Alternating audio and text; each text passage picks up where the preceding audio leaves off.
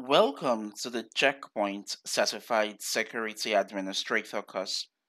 In this particular module, we are going to be performing HTTPS inspection. Now, HTTPS inspection can be used to inspect encrypted traffic.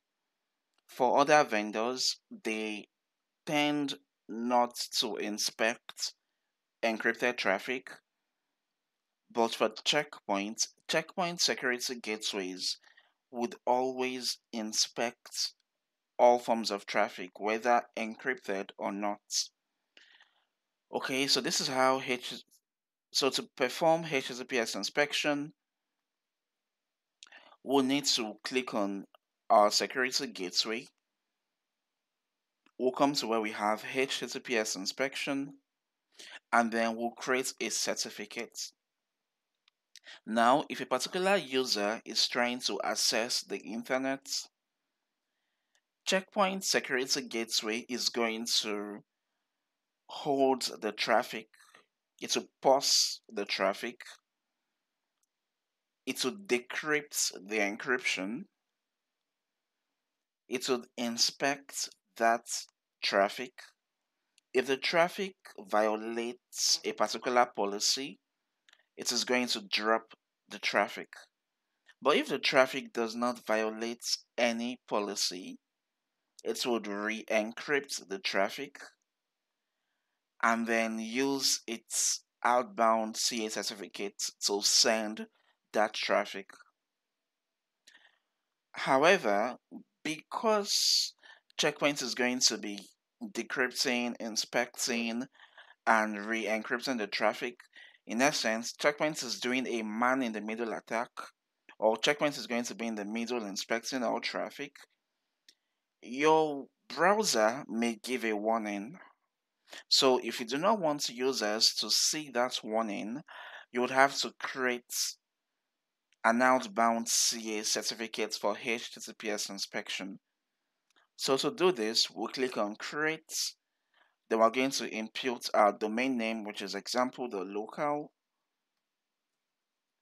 So let's input example.local. We're going to put a private key password. Then we'll click on OK. As you can see, the certificate has been created. We're going to export this certificate and then would have to install it on the user computers and the web browsers. Okay, so what we can do would be so let's call this example GW, or example is fine. So we can call this example and then we'll save this. It's saved in the PK12 format. Having done this, then the very next thing that we're going to do will be to click on enable HTTPS inspection and then we'll click on OK. Now we can come to the second gateway and we can replicate the same thing as well. We'll click on HTTPS inspection. As you can see, a certificate has been created. So all we need to do is click on enable HTTPS inspection. We'll click on OK. So the two gateways, they share the same certificate. Now you might wonder why. If you remember, when we talked about secure internal communication, we said that secure internal communication can be used to create trust between the security management server and the security gateways. But not just that. We also said that secure internal communication can be used to create or can be used as an internal certificate authority for creating outbound CA certificates. So the security management server acts as an internal certificate authority. And because it is managing the two security gateways, that is why they are sharing the same certificates.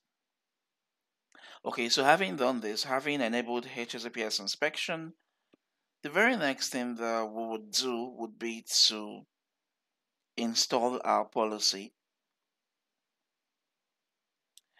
Okay, so we'll click on install policy. Now, After the policy has been installed, the very next thing that we would need to do would be to turn on application and URL filtering. But meanwhile, let's install our certificates. Now, if you do not install the certificates on your computer or your web browser is going to give you an SSL warning telling you that your traffic is being inspected or something. So it's very pertinent that you install that certificate for all members of staff. It's possible to use your group policy objects. So you can use GPO to push the certificate to all systems. You can use your WSUS. You can use rootkits. There are lots. You can use the root updates, the exe. So there are lots of tools that you can use. You can use your PowerShell, but at all means, just ensure that the certificate is actually installed. So this is our certificate. We're going to double click on it. We'll click on install certificates. Well, we can install it for the local machine. We'll click on next. We'll click on place all certificates in the following store, and then we'll select the Trusted Roots Certification Authority store, and then we'll click on next. We'll click on finish. Okay, having done this, another thing that we can do will be to come to our web browser. Though this is optional, but to be very sure, you can also come to your web browser. You click on settings. So when you click on, okay, so let's okay, fine, let's click on settings. So after clicking on settings, we can come down to privacy and security. We'll scroll down to where we have certificates. We'll click on view certificates, and then we're going to import our certificates. So we're going to import this example certificates. We'll trust the CA to identify websites and also to identify emailed users. We'll click on OK. We'll click on OK. Now we have imported our certificates. So we can close the web browser and open it again, and everything is fine. Now, if you want to verify that your certificates have been installed, you can run the command. Okay, so let's type run. So when run comes up, we're going to type certificates manager, certificates mgr.msc. So this is going to open the certificate manager where we can view all certificates. So if we come to Trusted Roots Certification Authority store and we click on certificates, you can see that we have the example, the local certificates. So this is how you perform your HTTPS inspection.